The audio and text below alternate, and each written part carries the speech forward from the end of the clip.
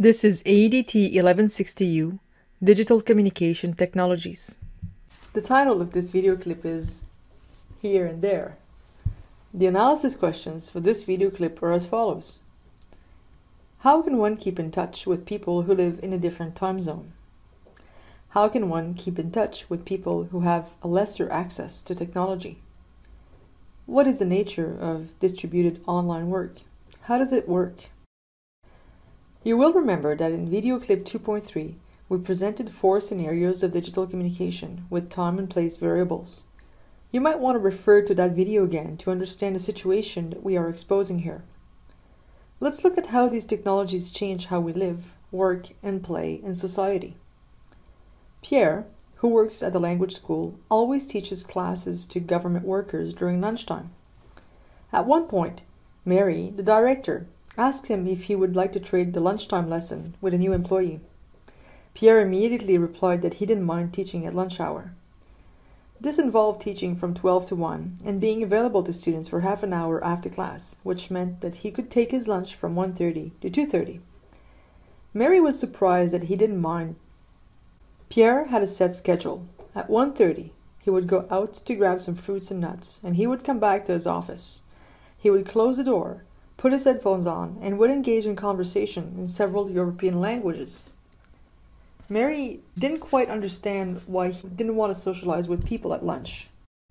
What Pierre is actually doing is keeping in touch with friends and relatives who live in France and Germany. When it is 2 p.m. here, it is 8 p.m. there.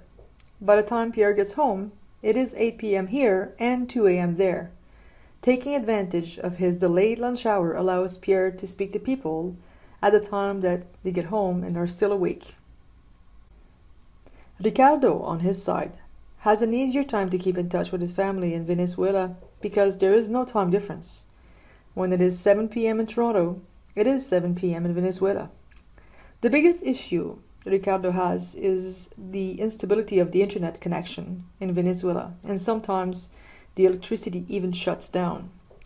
Lately, he's been initiated to various web technologies, and he found some ways to call Venezuela for free through his computer. The younger members of his family are able to log in on Skype, but the older members are unable to turn on the application and log in. If his family is not on Skype, he uses various applications to call their landline. He heard that these applications were available for intelligent phones, so he could actually call to Venezuela from elsewhere than his home. As soon as he gets a job, he will buy a phone and figure out how to keep in better contact with everyone. Now let's look at Joe's activities. Joe likes to play online games. He was criticized by his mother and then by his girlfriend about his online gaming habits. When he comes home from work, he prepares his supper and rushes to his computer to play. Aside from his regular day job, Joe has a programming business. He claims that he designs MOOCs because what he does would not be well perceived in his professional life. Actually, he programs scripts for MMORPGs, that is, massive multiplayer online gaming. He logs into his computer early in the morning to work with a company in Seattle.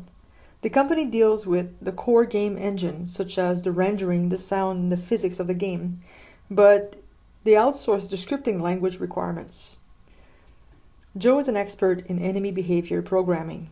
At night, he plays with expert gamers around the world to find out new strategies and ways to defeat the game.